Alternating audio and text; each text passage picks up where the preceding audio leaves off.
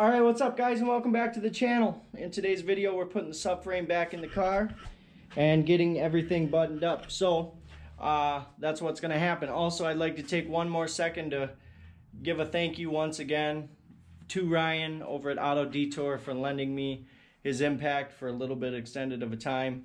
I appreciate that more than you know. So let's dive into getting the subframe back into the car, getting all the ball joints, tie rods, and all that stuff into it, and let's finish this project up.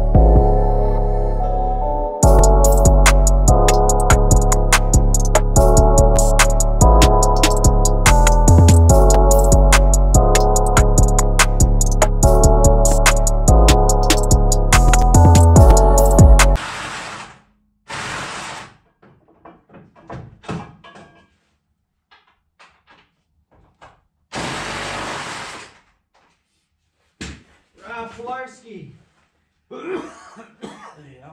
Jackman. Let's see it, dog. You want her to go down? Take her downtown. Take her downtown. First floor. Yep. Let's go!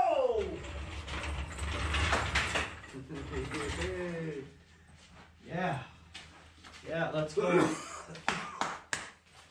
Well, as you can tell, she's finally in. Let's get it going. All right, well, we got everything we needed to finish this up. We had an issue with the upper control arm.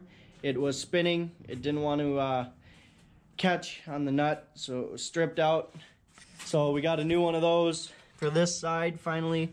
It's all put back together, so realistically it's exhaust, front subframe, and brakes and tires and some power steering fluid and a couple little things just to button it up. It definitely will need an alignment, that's for sure. It needs 2 new tires, so I can put, I believe it's this one and this one back on. As you can tell, the subframe was so out of line that it chewed up tires.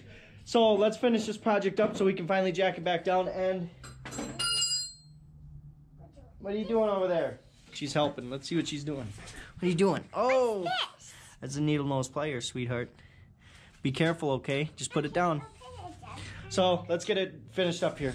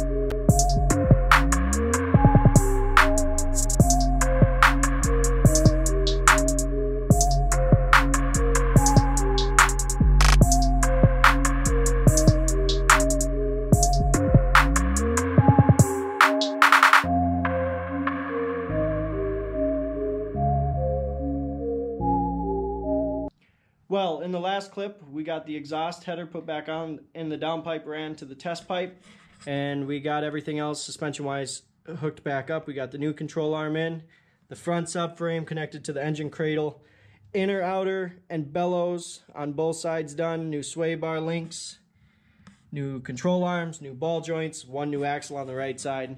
So now all that's left is to put the tires back on and go get this thing aligned.